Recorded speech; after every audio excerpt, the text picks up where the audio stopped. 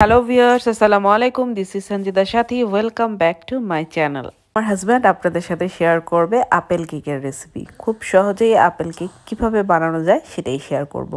তো এখানে আমি নিয়েছি 1 চা চামচের মতো বেকিং পাউডার, তারপর নিয়েছি 150 গ্রামের মতো চিনি, তারপর নিয়েছি 300 গ্রামের মতো ময়দা, তারপর নিয়েছি 3টা ডিম, তারপর নিয়েছি 60 গ্রামের মতো বাটার, তারপর নিয়েছি 2টা আপেল।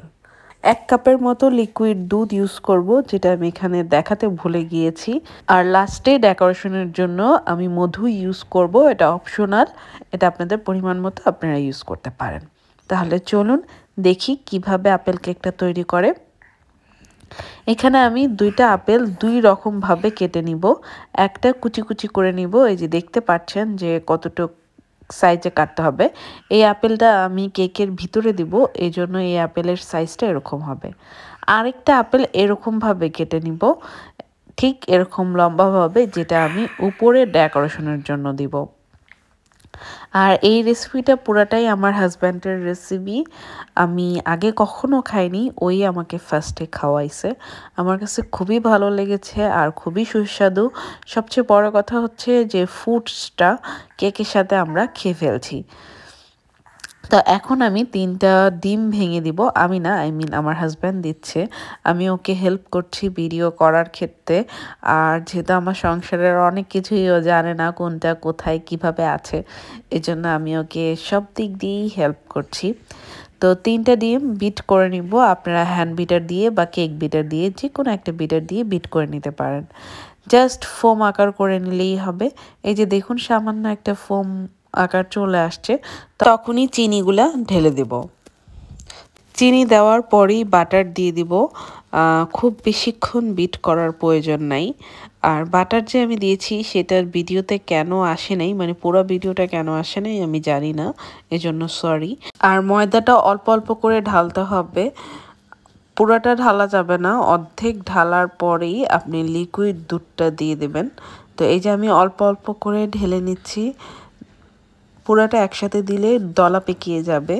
পুরান কথা আবার বলে রাখি, যারা এখনও আমাকে সাবস্ক্রাইব করেন নাই বা ফেসবুকে ফলো করেন না, তারা প্লিজ সাবস্ক্রাইব করে বেল বাটনটা ক্লিক করে দেবেন। আর যারা এখনও জানেন না যে আমার ইউটিউবে বেলা কুকিং হাউস নামে আরেকটা চ্যানেল আছে, তারা অবশ্যই নিচে যে লিঙ্কটা আছে সেটাই ক্লিক করে আমার ইউটিউব চ্যানেলে চলে যাবেন আর সাবস্ক্রাইব করে রাখবেন। আর এই যে আমি অর্ধেক ময়দা দেওয়ার পর 1 কাপ দুধ ঢেলে দিচ্ছি, তারপর আমি বাকি ময়দাটা দিচ্ছি। দুধ দেওয়ার পর লিকুইডটা কিন্তু অনেক লিকুইড হয়ে গিয়েছে, একদম পারফেক্ট একটা বাটার হয়েছে। তো এখন আমি 1 চা চামচ যেই বেকিং পাউডারটা নিয়েছিলাম সেই বেকিং পাউডারটা ঢেলে দেব। আর সাইডে যেহেতু ময়দা লেগে আছে, সেগুলো আমি চামচের সাহায্যে এভাবে কেচিয়ে নিব। আর এটা কিন্তু অনেকক্ষণ, মানে কেক যেরকম আমরা অনেক বিট করি, এটা অনেক বিট করা লাগে না। সব কিছু মিক্সড করে একটা বিট করলেই হয়ে যায়। যেমন আমি বিটার মেশিনটা অন রেখেছিলাম আর একটা একটা করে ঢেলেছি, তারপর অফ করে দিয়েছি। এখন আপনার এত একটা বিট করার দরকার নেই, মানে ময়দা দেওয়ার পর যত কম পারেন তত কম বিট করবেন, তাহলে কেক কিন্তু ভালো হয়। তো এই যে আমি যেই আপেলটা একদম ছোট ছোট করে কেটে রেখেছিলাম, সেই আপেলগুলো দিয়ে দিয়েছি। এখানে কিন্তু প্রায় 1টা আপেল। তো দেওয়ার পর আমি চামচের সাহায্যে ঘুরিয়ে নিচ্ছি, আস্তে আস্তে করে চামচ দিয়ে ঘুরিয়ে নেবেন। এই ফাঁকে কিন্তু আমি আমার ওভেনটা 20 মিনিটের জন্য প্রিহিট করতে দিয়েছি। ওভেনটা মিনিমাম 15 থেকে 20 মিনিট প্রিহিট করে নেবেন। আর এখানে আমি এই টাইপের বাটি নিয়েছি, আপনারা চাইলে কেকের বাটিও নিতে পারেন। এই টাইপের বাটি নিলে কেকটা দেখতে সুন্দর লাগে, উপরটা ফুলের মতো লাগে, খুবই ভালো লাগে। আর যদি ছোট নেন সেক্ষেত্রে হয়তো বা আপনার আপেলটা কম লাগবে, কিন্তু আমার মতো যদি এরকম ছড়ানো বাটি নেন তাহলে একটু আপেলটা বেশি লাগে, মানে একটা পুরো আপেলই লাগে। প্রথমে আমি খুব ভালোভাবে পুরাটা বাটিতে বাটার ব্রাশ করে নিয়েছি, তারপর উপর দিয়ে ময়দা ছিটিয়ে দিয়েছি আর এভাবে চারো কিনারে ময়দাটা লাগিয়ে নিয়েছি, যেন কেকটা খুব সহজে বের হয়ে যায়। কেক বের করার জন্য চারো কিনারে কাটতে হবে না, এটা অটোমেটিকলি বের হয়ে যাবে। সবগুলো এখানে দিয়ে দিয়েছি, তারপরে আমি একটু উপর দিয়ে ব্রাশ করে নিচ্ছি, মানে সমান করে নিচ্ছি, কারণ যেহেতু আমি আপেল বসাবো, না হলে একটা উপর নিচ হয়ে যাবে। তো এই যে আমি যেই আপেলগুলো লম্বা লম্বা করে কেটে নিয়েছি সেগুলো ফুলের মতো করে এভাবে বসিয়ে নেবেন। বসাতে খুবই সহজ, এটা কোনো কঠিন কাজ না। ভিডিওটা কিন্তু এখানেই শেষ না, অবশ্যই এন্ড পর্যন্ত দেখবেন, না হলে অনেক কিছু মিস করে ফেলবেন। আপেলগুলো বসানোর পর আমি উপর দিয়ে কিছু চিনি ছিটিয়ে দিব।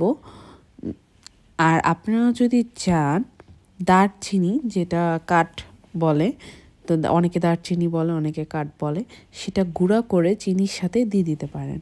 সেক্ষেত্রে একটু কালার আর একটু গ্রান হয়। ওটা অপশনাল, আমি দেইনি এখানে, মানে আমার হাজব্যান্ড উনি দেয় নাই, কিন্তু আপনারা চাইলে দিতে পারেন। তারপরেও ওভেনে প্রিহিট যেহেতু আগেই করে রেখেছিলাম, এখন এটা 45 মিনিট বেক করব 180 সেলসিয়াসে। আর উপর নিচে দুই দিকেই তাপ দিব, মানে কেকের যে তাপটা সেটা দিয়ে করব। তো মাঝখানে 5 মিনিট থাকাকালীন আমি একটুখানি চেক করে নিয়েছি। অনেকের ওভেনের পাওয়ার 19-20 হতে পারে, কিন্তু আমার মতে এটা 45 মিনিটই হয়ে যায়।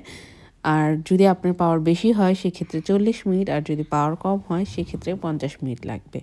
তো এই যে 45 মিনিট পর আমি বের করে ফেললাম, আর এখানে আমি কাঠি ঢুকিয়ে দেখছি যে হয়েছে কিনা। যদি কেকটা উপর দিয়ে বের হয়ে যেত সেক্ষেত্রে হয়নি, আপনার আবার দিতে হতো।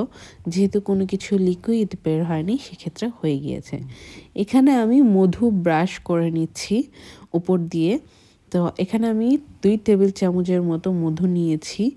তো আপনারা চাইলে আরও বেশিও ইউজ করতে পারেন, চাইলে কমও ইউজ করতে পারেন।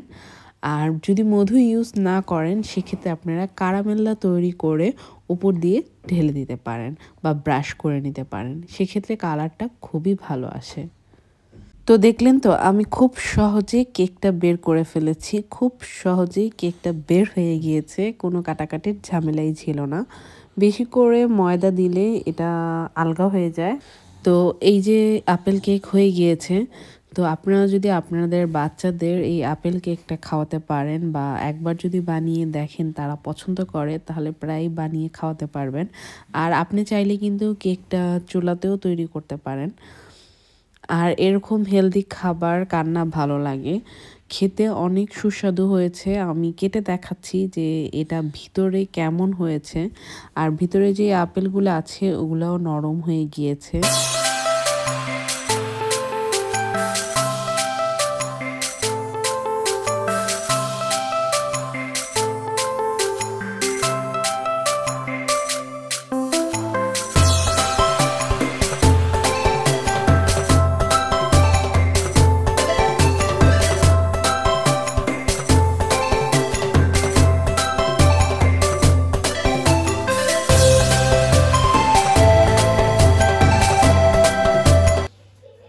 Saifa, happy.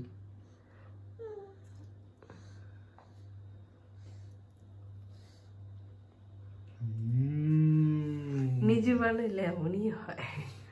Yummy. Too tasty.